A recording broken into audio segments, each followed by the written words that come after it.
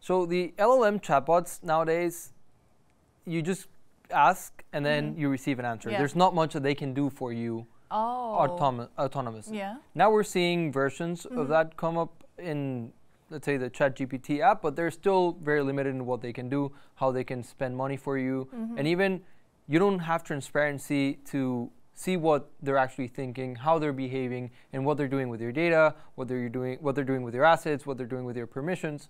So on-chain agents are a way to bring this to ground, enable blockchains to serve as the home for these agents, where anybody could see how the agent instruction set is structured, to be able to see what tools or what capabilities the agent really has, what permissions does the agent have, and actually be able to audit every single step of the way as they execute.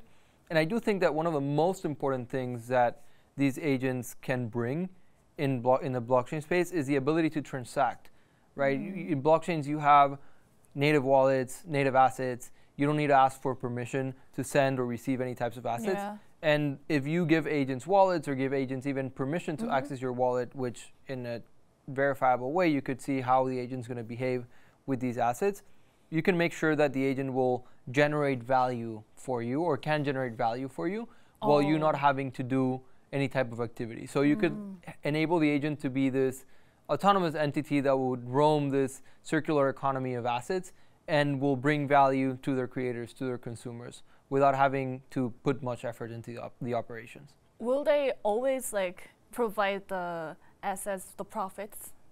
So that's the idea, right? In when you think about agents in Web 2, you don't know if they're actually going to provide the profits back to you.